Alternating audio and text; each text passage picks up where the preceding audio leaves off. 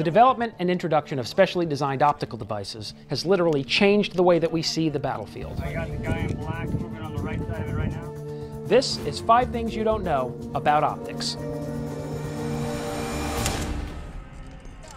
got no more movement over there, sir.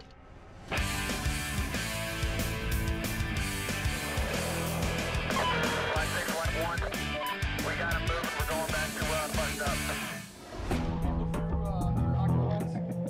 We're gonna adjust the focus in a second.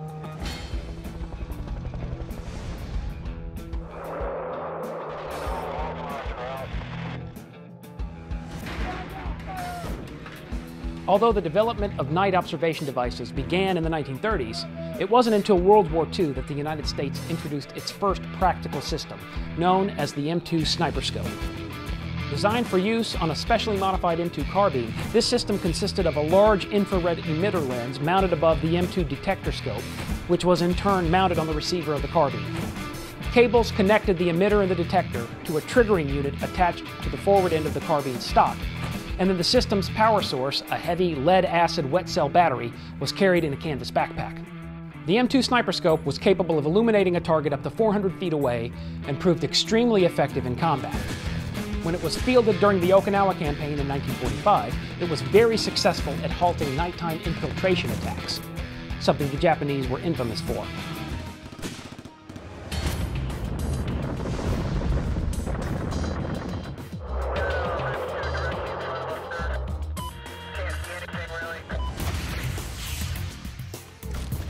The era of technological innovation that was created by the Cold War ultimately led to the development of the first passive night vision devices.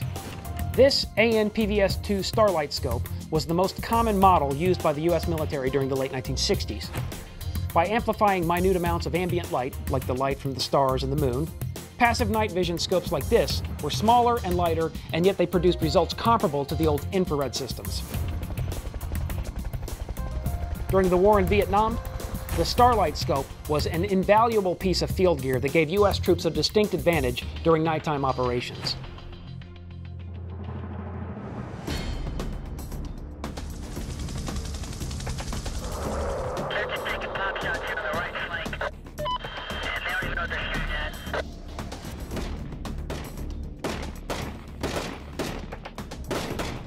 The M68 Close Combat Optic is a red dot reflex sight designed for use on the M16, M4 family of firearms. Prior to the introduction of the M68, all US troops trained and qualified using iron sights. The M68's intuitive design makes it far easier for a shooter to acquire a target, and therefore, it's well suited for modern combat environments. Because of this, in the year 2000, the M68 was adopted as the Army's first standard-issue, non-magnifying optical gun sight. Roger, that second one was pretty fucking righteous. Roger, this is kind of fun, isn't it? Let's go, get those weapons up! The Advanced Combat Optical Gun Sight is a telescopic magnifying gun sight designed for the M16 M4 family.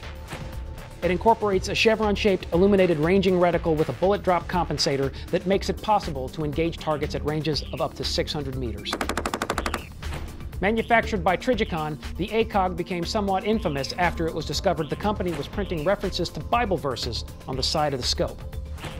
After news of what Trigicon was doing broke, the company stopped including the Bible verses and then began removing them from all ACOGs that had already been manufactured.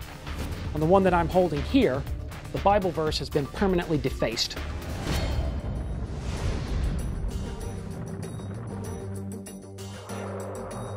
Get really close to him, give me an F, and we'll take it, hold it up. During the Second World War, fighter aircraft like the F-4F Wildcat were equipped with early holographic gun sights that projected an illuminated reticle onto a pane of glass. During the Vietnam War, more sophisticated holographic gun sights were used on aircraft like the F-4 and the F-100.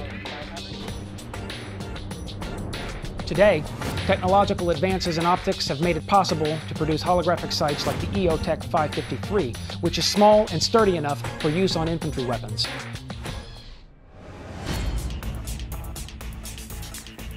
Over the past several decades, optical devices have gone from being highly specialized pieces of gear only available to a select few, to standard issue items that are now being used by almost everyone. What do you think has been the most significant optical development in recent history?